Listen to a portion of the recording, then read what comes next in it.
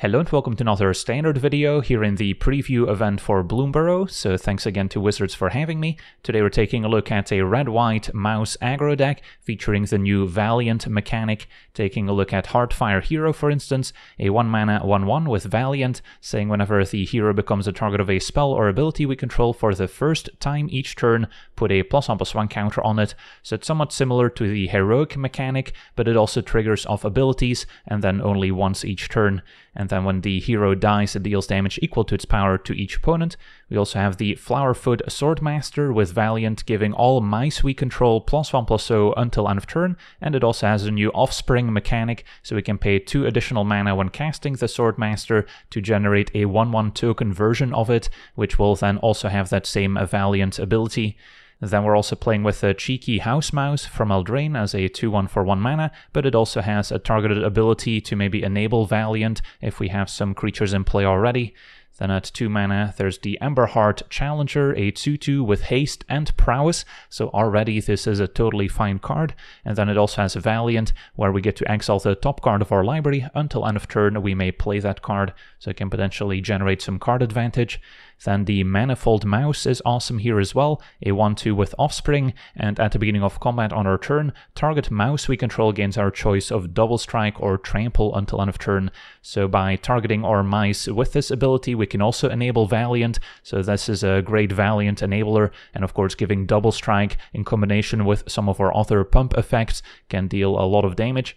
Then we've got the Raging Battle Mouse from Eldraine as well, a 2/1 that says we can cast our second spell at a 1-mana discount, so that makes it easier to double spell and get multiple creatures in play, also useful for Offspring. And then a Celebration can also potentially target one of our creatures, giving it +1/+1 until end of turn, so that can also enable Valiant for us. Then at 3 mana we've got Mabel, giving other mice we control +1/+1, and when it enters we generate this legendary equipment, which we can also target our creatures with to enable Valiant potentially. And then topping off our curve, the Whiskervale Forerunner, which when we target it with a spell or ability, can look at the top 5 cards of our library to reveal a creature with mana value 3 or less from among them, and then if it's our turn we can put it straight onto the battlefield. If it's in the opponent's turn it goes to our hand, so we cannot set up an ambush with that extra creature. And then we've got some more 1-mana instants to enable Valiant. Monstrous Rage is awesome here, especially in combination with Double Strike, leaving behind that monster roll token, giving +1/+1 and Trample.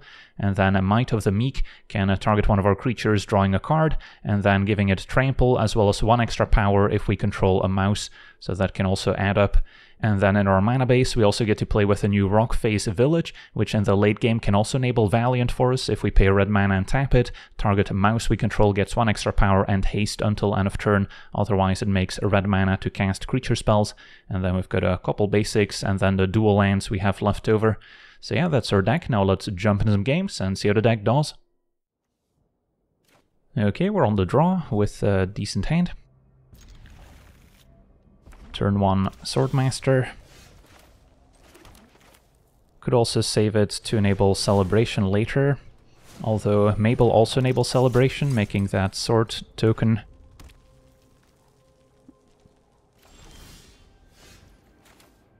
And then do we just play the Challenger here? I think so.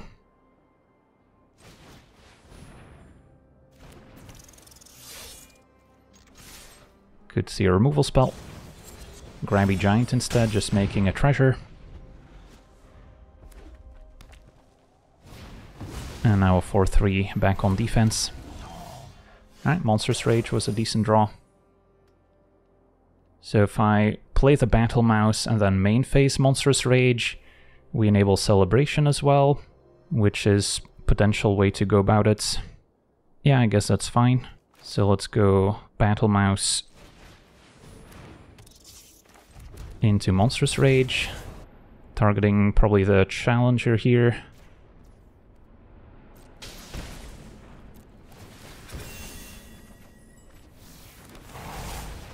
And then Swordmaster targeted with the Celebration trigger, so both can attack past the Giant, but get some extra trample damage in.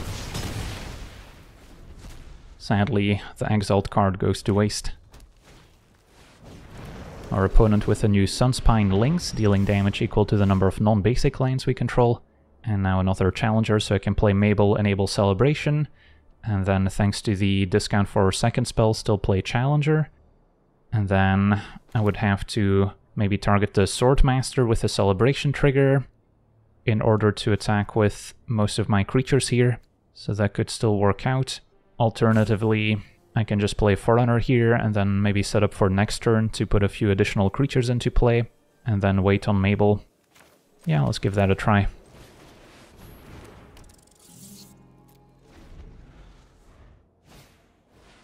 Wren's Resolve finds Scoundrel and Furnace Punisher, another way to punish non-basics.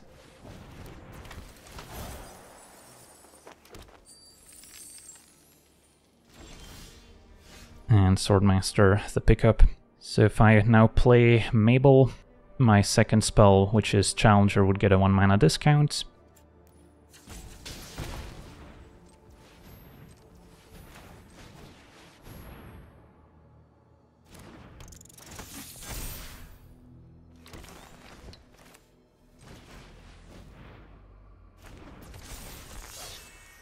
And then now if I target the Swordmaster, we can set up a bigger attack, even though we miss out on the Forerunner trigger.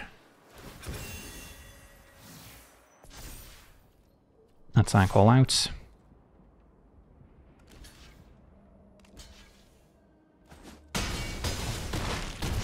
Opponent falls to 2. If they have a board wipe, we still have our haste equipment to help cross the finish line, so we should have most angles covered. And our opponent explodes. Sweet, on to the next one. Okay, we're on the play with what looks like a keeper. Good mana with double Inspiring Vantage. And then Manifold Mouse, probably our most important card here to enable Valiant. Battle Mouse, good with Mabel, since that provides 2 permanents for celebration. And then, do we play Challenger attack? The next turn I could go Battle Mouse into Manifold, although we might want to cast this with Offspring instead.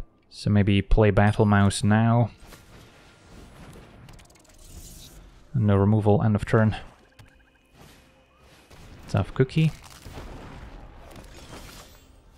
Okay, so what I can do is use the House Mouse's ability, have my second spell be Challenger, and then I can still play the House Mouse normally to make use of the discount. Yeah, that's reasonable. Would have preferred to target the Challenger with the House Mouse, but we can do that next turn.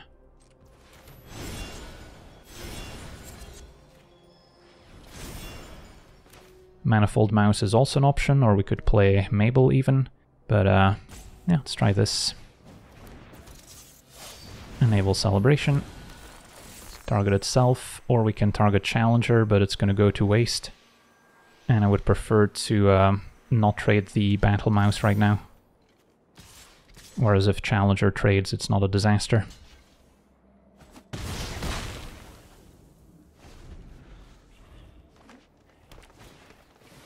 Alright, opponent's got a bit of a squirrel or food theme. Might of the Meek was a decent pickup. So this turn I can just Might of the Meek and then play Mabel. Or once again use the cheeky House Mouse's adventure. And then I can still play Mabel, pumping the team. That seems reasonable. And then wait on this until we can cast it with Offspring. If Might of the Meek draws into a land, I could play it with Offspring. So that's still maybe worth a shot. Found a Swordmaster, which I could Offspring as well, but then I'm not attacking this turn, so let's go with Mabel.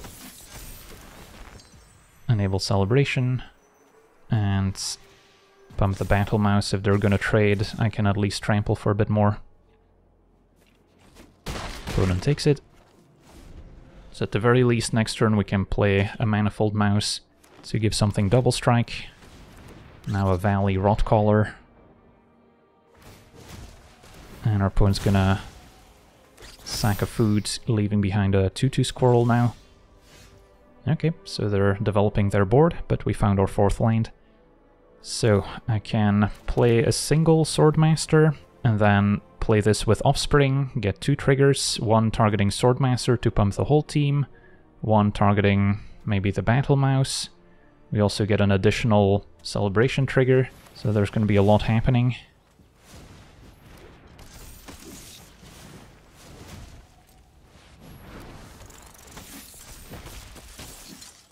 And then I guess we can just give double strike and the celebration trigger target Swordmaster.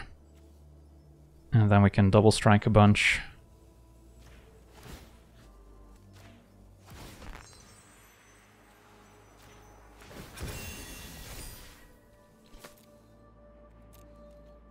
And attack all out. So 2 chum blocks. Opponent takes 4. Alright, let's see if they've got a board wipe. Could be bad.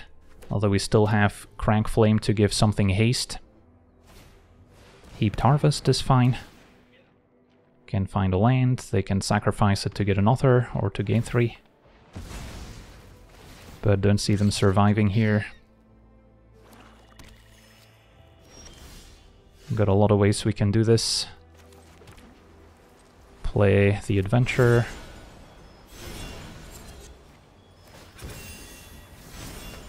Play Cheeky House Mouse, and then I can either equip or target with Rockface Village.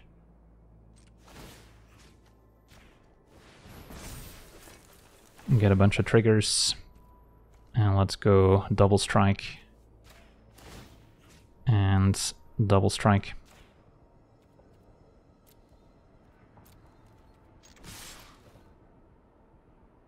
Alright, sweet. On to the next one. Okay, we're on the play, and we've got a keepable hand. Fine to play Swordmaster turn 1. Turn 2, we have a bunch of options. As our opponent's a green-white, so maybe a tokens or rabbits deck, as we see the Seasoned Warden Guard. Alright, so if I play the Raging Battle Mouse, then next turn I can at the very least go Swordmaster plus a 2-drop, which is good, although it means not attacking this turn, whereas if I play Manifold we can give double strike and attack for 4 damage already. So, a couple ways to go about it. I think I like Manifold, because then next turn if I miss my land drop, I can at least play the Challenger, target it with the Manifold Mouse, and then with Valiant exile the top card to maybe find a land. Mightcaller grows when rabbits enter. Alright, we found a land, that's better. So now might be Battle Mouse into Challenger, and then wait on Manifold Mouse until we can offspring it, same with the Swordmaster. And then we have to tap carefully, don't trust the auto-tapper.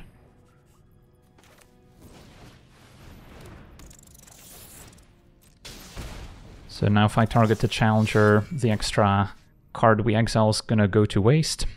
But we get 2 triggers here, one from Celebration as well. So let's say we target Swordmaster twice, then it's gonna be a 3-powered creature, potentially with double strike. Yeah, I guess that's good, and then Challenger can still attack.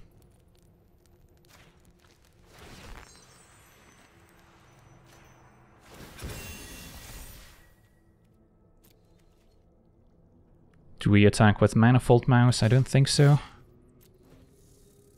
Although we have another one, so it wouldn't be a disaster if it trades. Opponent's at 10, and then wouldn't mind drawing a land for next turn, but can still make plays without it. Now the Paw Patch Recruit with Offspring. Opponent's got a 3/3 Mightcaller and found a land. So I think the plan is Swordmaster and then Offspring the Manifold Mouse.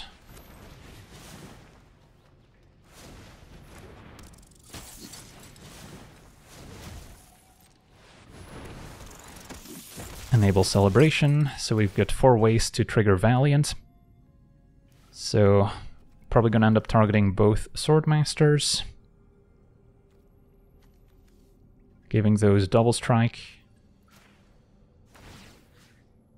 Question is, do we use the Raging Battle Mouse trigger to enable the Summoning 6 Swordmaster? I think that makes more sense, so we'll give double strike to the Battle Mouse itself, as well as a Manifold Mouse. And then Swordmaster just gets +1/+1 to pump the whole squad.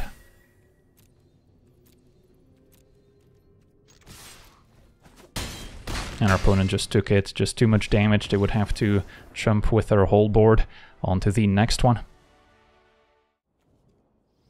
We are on the draw with the Keeper. Turn 1 Heartfire, turn 2 Emberheart, and then we've got ways to enable Valiant, as well as maybe some late game with the Forerunner. Opponent red-black. Claw goes to the graveyard. So maybe a Lizard aggro deck.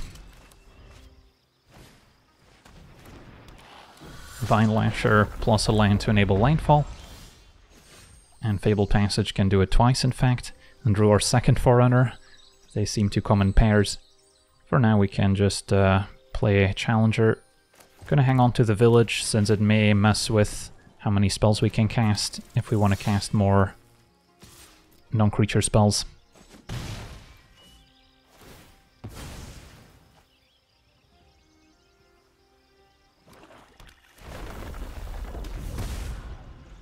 Also an excellent way to commit crimes, if that's what you're interested in. But it is more of a lizard deck, the new Gecko, kind of like a Burning Tree Emissary, making 2 mana when it enters, as long as the opponent lost life. Opponent just using it to discard and draw. And there's another Vine Lasher. Okay, so this turn, probably just attack with both, sitting on Might of the Meek. And then second main, probably play a Heartfire hero.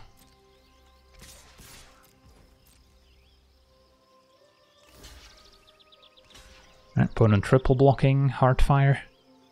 So in that case, we want to probably take out a Vine Lasher.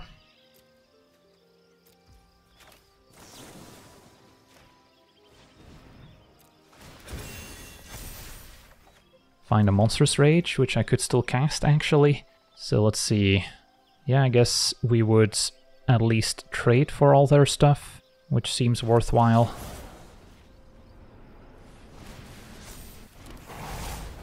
And then deal 6 more damage on the way out, since we had a 6-powered creature here. And then play Heartfire. Yeah, that was a lucky top deck. Now we still have Forerunner, and at the very least can target it with Rockface Village. Shieldred's gonna now play defense, and I don't have the best attack set up, so yeah, just get a Forerunner and pass.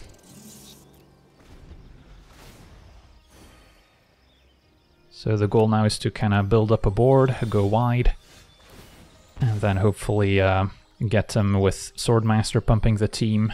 Could play Swordmaster now, target it with Village, but 1 extra power is probably not enough to set up a profitable attack. So instead, could play another Forerunner, or we could target Forerunner with a Rockface Village, and then I can still deploy some cheap creatures.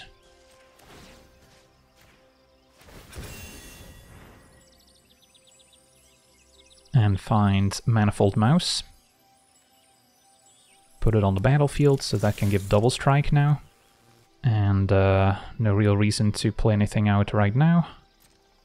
So give Forerunner double strike, and then I'm okay trading it for Shieldreds. They could have another Shieldred in hand, I suppose.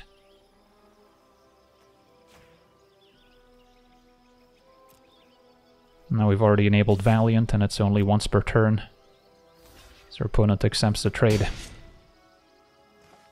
I think I still empty my hands. Is a sweeper maybe a concern? It could be. So maybe a reason not to overextend too much. Although I still have Forerunner to repopulate the board. So I think we still go all out here.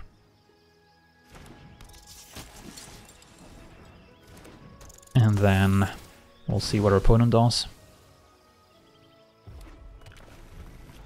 If they have the cover up and then gets rid of Forerunner out of my graveyard, that would have been bad. But yeah, just another Shieldred was the logical conclusion. So I can play Mabel to pump my team. And then Manifold Mouse targets Swordmaster to pump the team again. And that should set up a reasonable attack.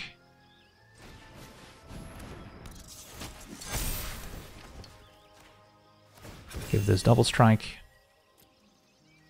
And I'll just go all out. So yeah, at least good to see a bit of the Forerunner in action, and finding Manifold Mouse was probably our best card here. Awesome, on to the next one. Okay, we're on the play. We have a somewhat painful but probably keepable hand. Just play House Mouse on one. Turn 2, could go Battle Mouse, could go Manifold. Opponent also on the mouse deck. Inspiring Vantage is better. So maybe attack first. If they block, we can Monstrous Rage, although that's my whole turn. Or I can just go Manifold for double strike. Yeah, that feels better. Don't expect too much removal in this matchup.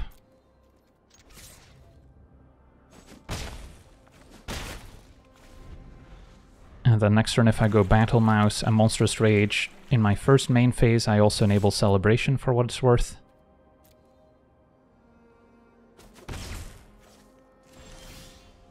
Heartfire Hero might be the better play now, alongside Raging Battle Mouse. Unless our opponent's keeping up a burn spell, then Monstrous Rage could maybe save my creature, but then I can't play it first main phase to enable Celebration, so it's a little tricky. Yeah, starting with a Raging Battle Mouse is probably okay, see what the response is. And then, yeah, if we're afraid of removal here, maybe just go to attackers. Give Cheeky House Mouse double strike, and then second main play Heartfire Hero. Although if it's a 3 damage burn spell, Monstrous Rage doesn't really matter. So yeah, I'll go Heartfire Hero here. Celebration has been enabled. And it was a Lightning Strike, so yeah, keeping a Monstrous Rage would not have helped. But now we have Celebration for the House Mouse. But without double strike, our damage output has been reduced significantly. It's going to be a Slick Shot, so they are just on mono red aggro, as opposed to a mouse deck. So can definitely expect to see more burn spells. For now, I don't think we block in case they have their own Monstrous Rage. And they might cast it anyway. Might of the Meek.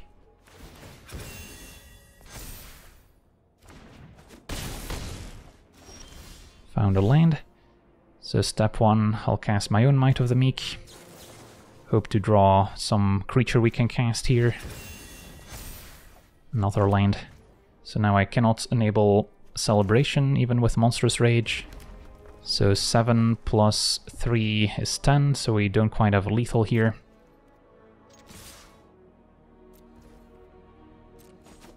Although there's a chance we die on the way back.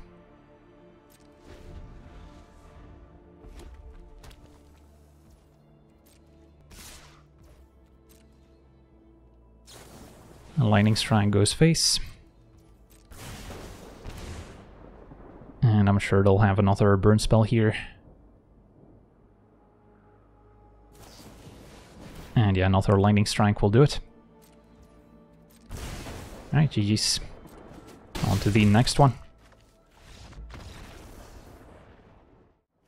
Okay, we're on the play. We have a 2-lander, so it's a little bit clunky, although Heartfire Hero is a good recipient of all these copies of Monstrous Rage, as well as the Cheeky House Mouse.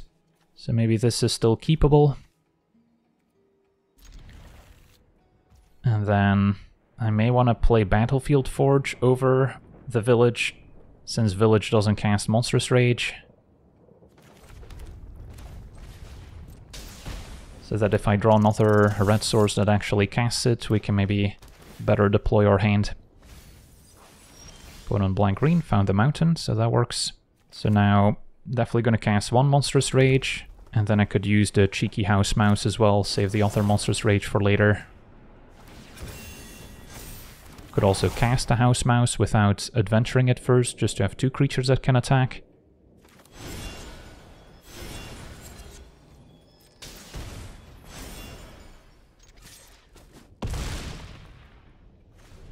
Can also give the House Mouse haste with the Rockface Village in our next turn.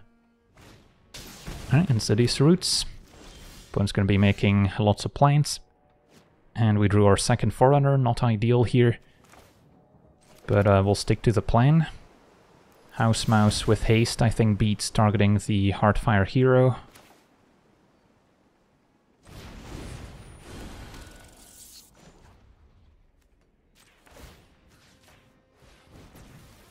Hit for 6.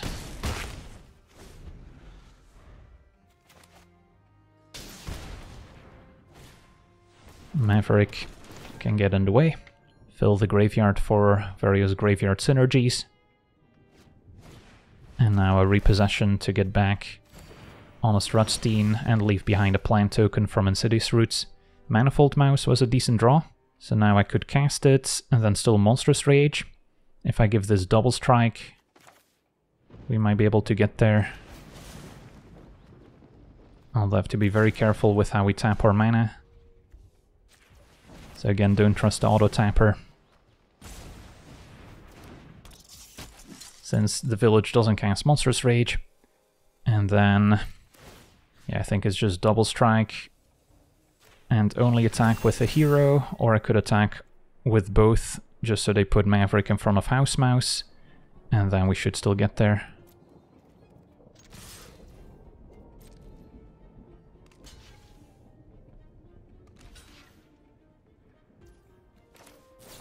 Although I could also pump up the House Mouse itself.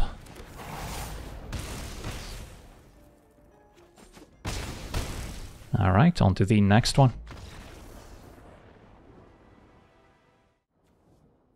Okay, we're on the draw. We have a keepable hand.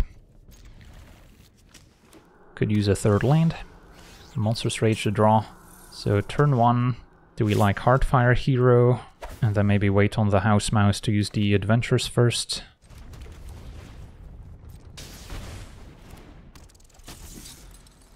Turn 2 I could already play Manifold Mouse. Opponent on Lizards, I see. Right, also an aggressive deck. And they could be packing a bit more removal than we are. So this turn could still go cheeky House Mouse Adventure and then just play it, which can technically trade. And then hang on to Manifold Mouse until we're maybe a little bit better set up. And then they wouldn't be able to block here.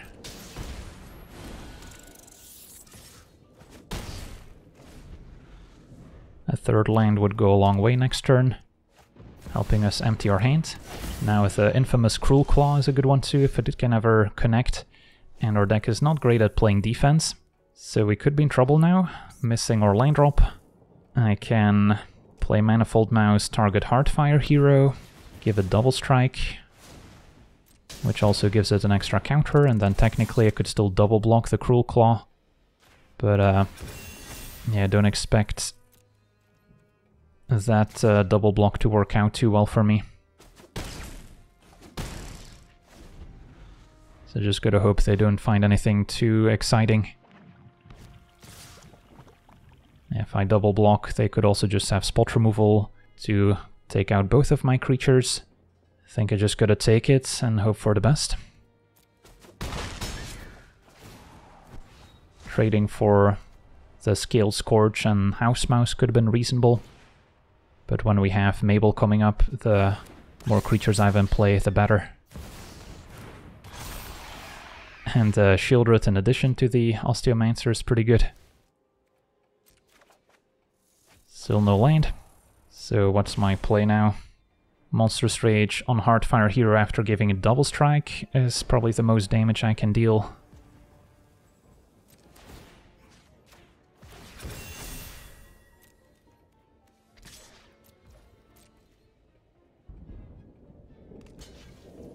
Right, opponent blocks with Shieldred. At least we can take it out without losing the Heartfire hero here.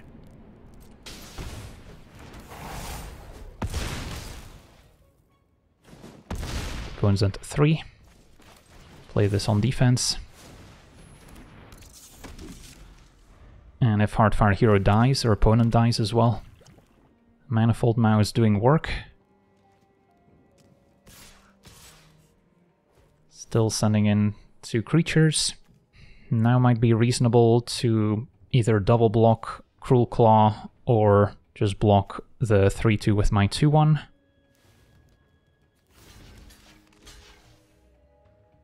And then again, they need something on defense to soak up Heartfire without killing it, which is going to be pretty tricky. They can use the Osteomancer to get Shieldred back. But if that trades, they still die. So opponent going for Augur instead, found the land. So now best I can do is probably going to be Mabel. And then go for double strike.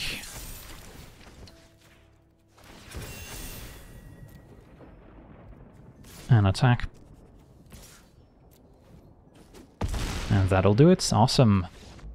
Alright, so we got to see our red-white mouse deck in action, and it certainly packs a punch. Still not entirely sure what the best configuration is going to be going forward. Possible we just cut the 4-drop, max out on Mabel, or maybe include a few more removal spells. The mana base can also be built in a number of ways, but I've been pretty happy with Village giving us that activated ability in the late game, which also means we need enough other red sources to cast our red spells and white sources to cast the adventure from the house mouse, for instance. So the mana base is kind of a puzzle in and of itself. But for now, I want to thank you for watching, hope you enjoyed, and as always, have a nice day.